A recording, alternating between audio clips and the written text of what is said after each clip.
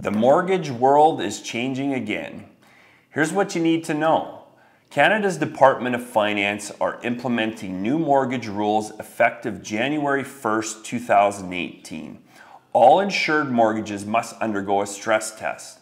That will ensure borrowers the ability to make their mortgage payments at a higher interest rate. Effectively, borrowers will be tested against their ability to pay their current mortgage if the actual rates were as high as the Bank of Canada's conventional 5-year mortgage rate, which is currently sitting at about 4.64%.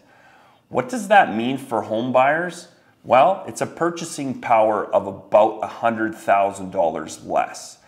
You may recall the stress test requirements were announced in October of 2016. This rule followed a long string of new rules that occurred in 2016.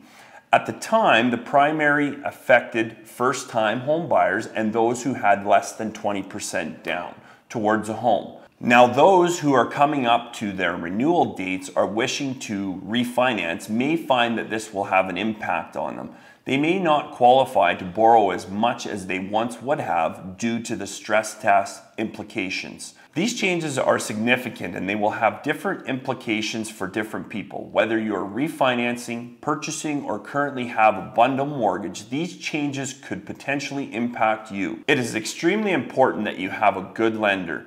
They can advise on the best course of action for your unique situation and can help guide you through this next round of mortgage changes.